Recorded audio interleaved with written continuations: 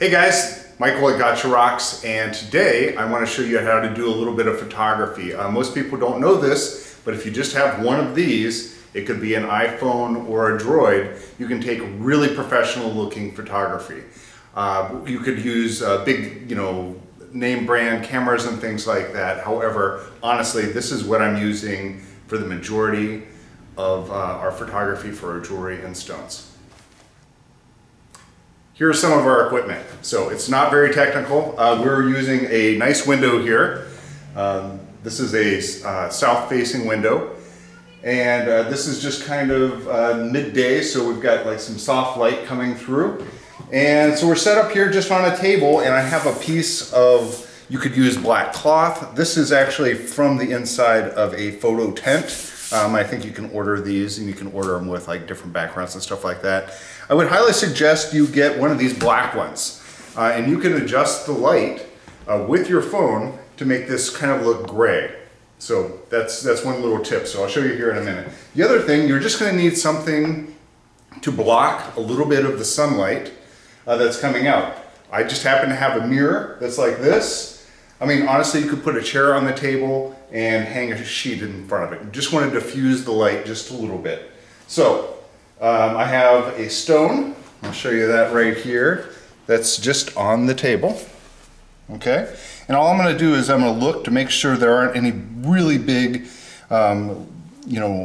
flashes coming from the sun or somewhere else, and that you can really see kind of the nature of the pattern in the stone. Once you have your stone in place, meaning laying on this, we're going to use our phone, and we're going to use our camera feature on this. So this could be for the an iPhone or a Droid. So I'm using the iPhone 10, and it's got the two lenses here on the front. I probably could have gone with something, one of the grades down. But anyways, this is doing absolutely amazing photography for me. I can't even believe the amount of detail that I'm able to get just by adjusting a few little things when I take these pictures. So let's go over to the stone, and we're going to take a look at how I actually set up a shot. So here we are. I have a stone right here, and I'm going to hold my phone over like this, and I always have it set to this 1 times as opposed to all the way back like this. 1 seems to be fine. Now here's a couple things. If you try to take your photo like this and you get this really close and try to fill up the frame like you would normally with a camera, it's going to be completely blurry, okay? So what you want to do is actually pull the phone back like this and get about 4 or 5 inches. And I kind of try to like brace myself with my hand or something else. And we're going to tap on the screen, and it's going to open up a little box. And this little box is going to allow you to adjust how much light is coming into the camera. And I always turn it down a little bit until that background gets a little bit dark, and it really makes the stone pop out. Once you have it, hold, take the picture, and now we can edit the photo. Once you have your photos taken, go to your photos and find the photo that you just took. Here's the one we just took. Looks pretty good, right? Now, your editing software is going to be very similar if you're using a Droid or an iPhone. It doesn't really matter. The concept is the same. Go to Edit. And the first thing I like to do is go here and crop.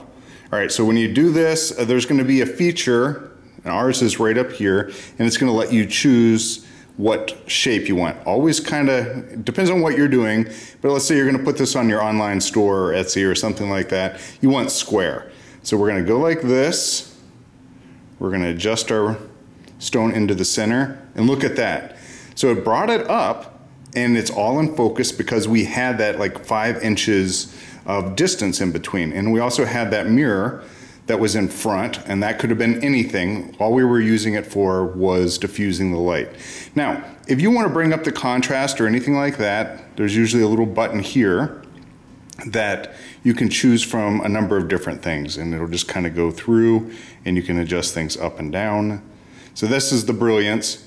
The one that I mostly mess with is the shadow, and I'll kind of use that to bring the background up and down a little bit. So I'm going to go down just a little bit, so I'm at -41, Maybe we'll go up just a little bit. I don't want it too unnatural or anything like that. And then contrast. Check your contrast. And what I do is I really sit the stone next to the camera or the phone and look at that picture, and I get it as close to natural as possible. And that's it. Once you're done, you're done. You hit the done button and look at that picture. I'm going to zoom in. That's pretty amazing. So, and this is just on an iPhone. This is better than when I was using my macro lens with my Canon camera or my Sony.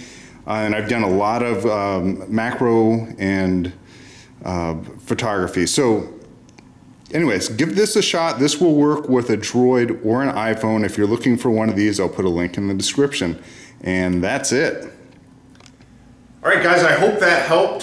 Seriously, this is a great way to do really close-up photography of anything you're working on. This will work with diamond rings. This will work with just plain silver rings. Doesn't matter. So give this a shot. I'm using, once again, the iPhone 10. You could use a Droid, doesn't matter. I think the one that I had before was a Samsung. So give this a shot. If you have any questions at all, just do this basic setup. I'll be happy to answer any questions, but if you do this basic setup, I think you're gonna have a lot of success. The only tips I could really give is if you've got a bunch of light coming through the front window, wait till it goes in another direction. So you don't want tons of light coming in, just kind of diffused light. So thanks for watching. If you haven't already, hit the subscribe button for Gotcha Rocks. Check out some of the other playlists and get out there and start taking some photos. Bye.